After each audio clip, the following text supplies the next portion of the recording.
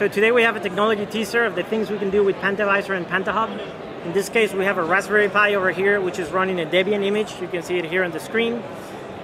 What we're going to do, this device is connected to Pantahub, and through our tooling, we're going to send a full Android system to that device, completely remotely, with no user interaction. You don't have to take your SD card out or anything like that. So for that, you can come with me to the screen. Over here, we can see the representation of our device. Basically shows us the revision it's on, that there was a previous update which finished, and this is the name of our device. What we're gonna do is that over here, we have something that we call a checkout of the device. We have one that has an Android image as well as a Raspberry Pi BSP. What we're gonna do is we're gonna send this to that device right there. For that, we basically have a syntax such as this one. The device name is ELC-D2A, that's Debian to Android.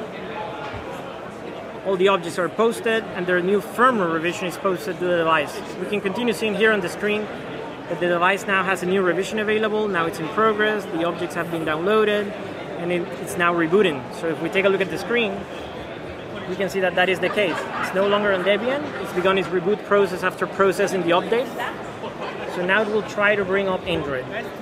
Now, the important part about this is that we're just sending literally a complete new system firmware with a new kernel, with an Android vendor partition, all the things that make up an Android system, all completely remotely and over the air. I didn't take the SD card out, I didn't flash anything new, I didn't do anything, anything weird. It's just all magically going over the cloud.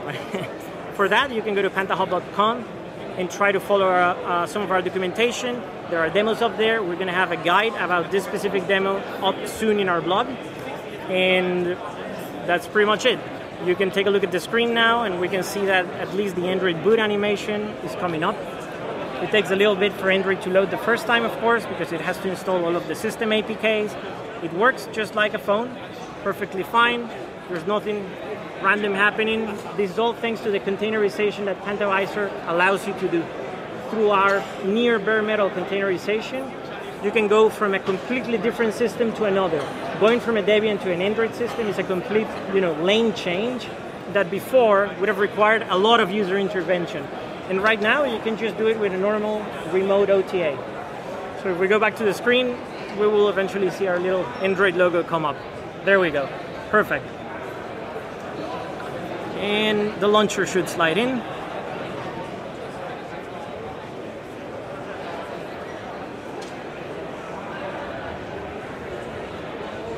And that's it. Android deployed on a Debian Raspberry Pi as an OTA. Thank you.